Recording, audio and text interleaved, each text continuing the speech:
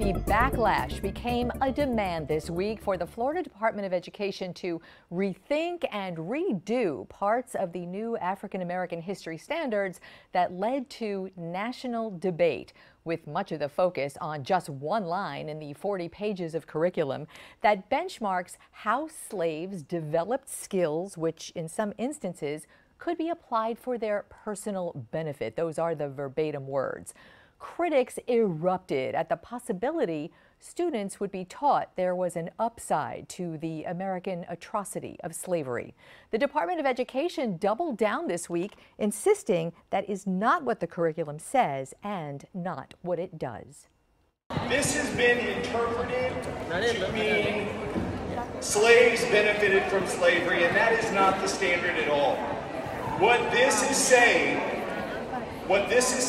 is, this is not the story simply of victims who withered in the face of oppression, but rather the story of a resilient people who responded to their oppressors in an adaptive manner, utilizing every resource at their disposal to resist the inhumane nature of the bondage they were in. That was the department's social studies director explaining or clarifying the intent of that at the summer seminar on all the new standards held in Miami-Dade this week. We talked to a number of teachers there who weighed in with varying perspectives, as you might expect in this state at this moment. Today, we get a first-hand perspective from one of the 13 people in the work group who wrote the standards. Dr. William Allen is Emeritus Dean and Professor of Political Science at Michigan State, former chair of the U.S. Commission on Civil Rights appointed by former President Reagan, and volunteered on that work group. Dr. Allen, we are grateful for your time today and hopefully your candor. It's a pleasure to be with you. So we spoke earlier in the week. There have been developments daily on this. And as an African American man and as someone so involved in the civil rights arena, how do you hear this backlash from people who are genuinely perceiving this to be an affront and are galled by the fact that students might be learning this? That is an honest perception. Well, there's an easy example by which I can show you how I hear it and perceive it, and the fundamental error that's involved in people's discussion of it. I'm a Floridian. I was raised in Fernandina Beach, which of course was segregated, and I was educated in segregated schools. If I said to you I had an excellent education, you would be mistaken to think that segregation was responsible for my excellent education. When I speak of my excellent education, I'm crediting my teachers and my classmates, my colleagues, not segregation. But under segregation, I had an excellent education from which I benefited. That contemporary, modern day example is no different than what the curriculum is saying about 150, 170 years ago and more. That coping mechanisms are part of every biological organism's portfolio. And in human beings, those coping mechanisms have to do with resilience, intelligence, industry, fortitude, determination. To say, therefore, that people who were held in slavery were not deprived of their humanity, it ought to be intuitive to every intelligent being. And that is, of course, what the new standards in Florida have said. So the new standards are probably more than 40 pages long. And if they're on our website for anyone to go in, it's a public record, you can read them. And it does really go through a very comprehensive look at pre-slavery, slavery, post-slavery, and to suggest that it is not comprehensive just is not factual. However, this one line, the words personal benefit, to me, seem to be what's perceived as an affront, as an attempt of turning something positive about an American atrocity. So instead of fighting about it and digging heels, which seems to be happening, why not revisit the language and not change the lesson you're trying to impart, but change the wording of it in a more collaborative way? Why not? Well, you know, Ms. Milberg, I could accept one modification, and that is a modification that referred to personal and community or social benefits. Because, of course, it wasn't just the individuals who benefited, but this entire nation ultimately benefited from it. And that could have been expanded. But anything that would deny benefit deriving from human exertion, even under the extreme conditions of oppression, would be false and it would be dehumanizing. The idea that you should not speak of people making whatever utilities they could in the circumstances in which they found themselves to their own use and benefit is dehumanizing. You might as well say they aren't capable of doing anything, because that's what you end up saying. You're saying slavery is so complete, so thorough, that no person held in slavery retains his or her humanity. Well, these curriculum standards can't say a thing like that. And I would hope that no one in Florida would want them to say a thing like that. So prior to this particular curriculum, which isn't being taught yet, I think it's next school year when it finally bubbles up into the classroom. What's different about that than might be being taught now? Because teaching about enslavement in public schools, it's taught every year, maybe not as formally, but there is curriculum in Florida schools. So what would be the difference? Here's the critical difference, and I'm so glad you asked that question, because it's critical not only in Florida, but in the entire country. This is the first standalone set of curricula standards for teaching African American history. Florida is a path breaker in this regard, and is setting a standard that people ought to rise to rather than trying to find some way to evade. We have to confront the reality that understanding our past requires two things fundamentally. One is learning from the past in the words of the past, the way people experience the past. Secondly, learning from the past in a way that surfaces the fundamental humanity. Because unless we retain our sense of fundamental humanity, whether we're talking about the Holocaust or slavery or anything else, we lose sight altogether of any worthwhile justice or any worthwhile objectives that might be pursued. I can't imagine anyone would argue with that concept. And since you brought up Holocaust education, Florida does have Holocaust education. Yes. There is no benchmark, no curriculum in the Holocaust education that might suggest that people who were in concentration camps learned any skill or benefited from anything that they might have taken, even though there are stories of resilience and cunning from the camp, the people who were interred. Wouldn't that be apples to apples to put something in that curriculum as well? And I can imagine the backlash there as well from especially this community. Well, I don't have any problem with saying, yes, those stories are legion, and it is there. It may not be in the standards that were crafted for that curriculum in Florida, but it's present throughout discussions of the Holocaust. It's present in the National Holocaust Museum. The point is that people are always burdened to emphasize the extent to which human beings retain their humanity.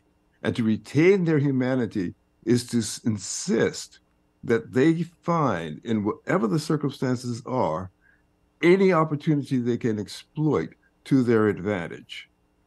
The word advantage, the word benefit, there's no difference between those words. So this is important. Yeah.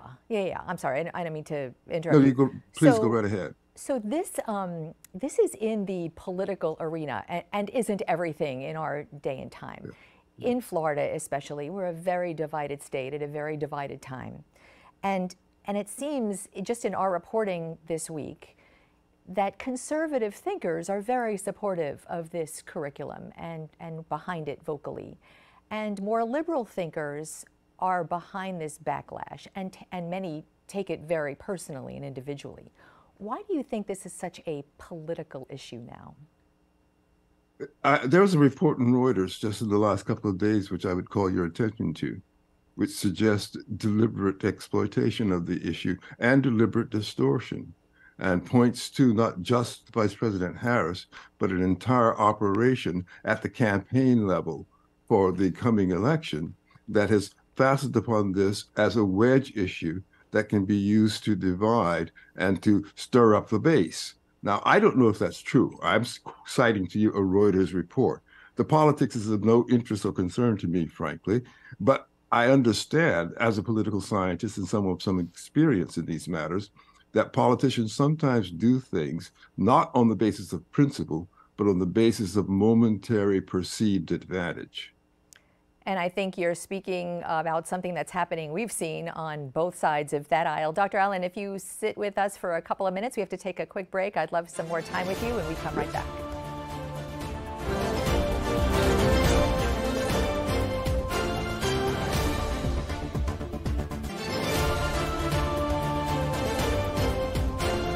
We are back with Dr. William Allen, who is one of the 13 people on the work group that wrote Florida's new African American History Standards, now so much in the news.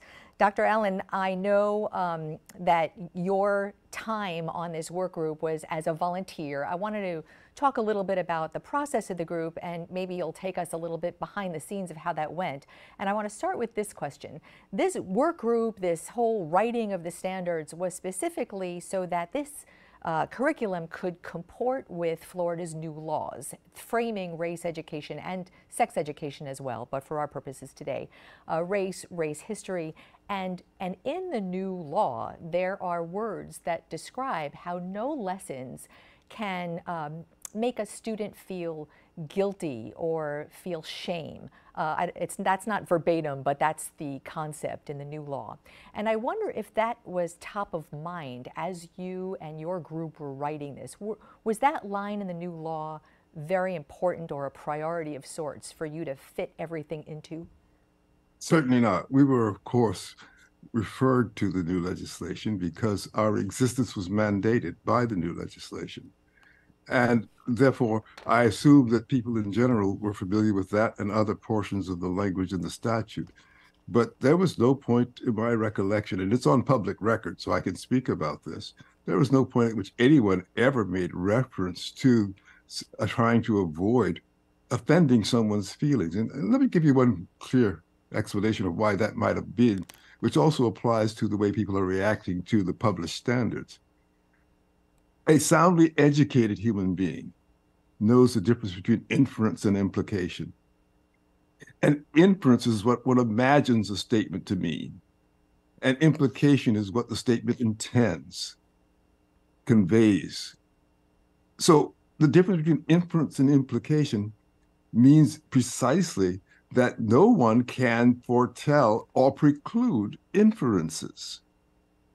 Now, with regard to implications, there was no attempt whatever to imply anything that has been attributed to these standards in the current discussion. The work group that did this was arranged, I think you mentioned, was arranged specifically to do this task. Yes.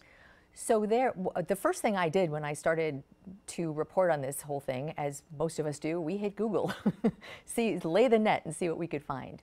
And the state has an African American History Task Force made up, and it's a venerable task force, been around for years. And that has been the task force that has, I guess, guided or suggested what goes into, until now, Florida's curriculum. And that was appointed by the Education Commissioner, which has been a conservative for the past decade, 2 decades here in Florida. So why was a new task force necessary? Well, I can't answer that question. As you know, I responded to a general appeal. I didn't inquire into the motivations for constructing a separate work group. But we all know from general practice, historically speaking, that sometimes having dedicated task forces proceed far more directly with less bureaucratic inertia to accomplish a purpose. This happens at every level of government throughout the world.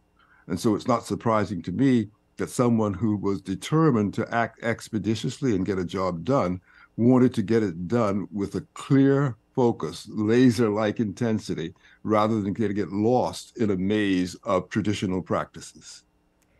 So the 13 people, including yourself, were all volunteers responding like you did to this call. Mm-hmm. John Dubell, who is the Department of Education's Social Studies Director, we met with him this week. He was at the seminar locally presenting the curriculum to teachers. And he was telling me he was in the room when your task force finished writing this curriculum and was very proud of the accomplishment and actually applauded, is what he described. And now in the news, this week actually, bubbling up in the news are reports that some people on that task force were actually opposed to this specific line we're talking about and some other things. No names given, sourced as anonymous. Do you know what to make of that? Was there opposition in that room with you? I know. Yeah, I know precisely what to make of it. As I think I've told you before, the record of the deliberations is completely public. It's recorded. There are transcripts as well as audio-visual. Anyone can research that. No one will find any statement of that kind of opposition, period.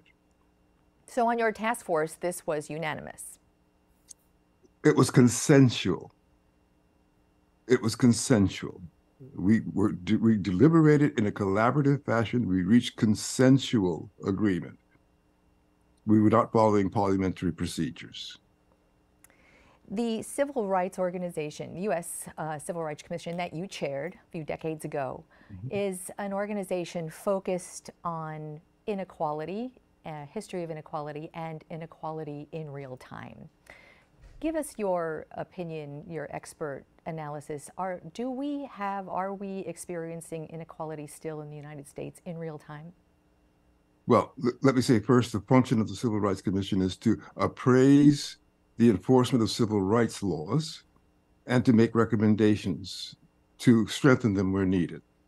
So its mandate is not simply to give opinions about inequality or equality. There will always be inequalities among human beings for one obvious reason.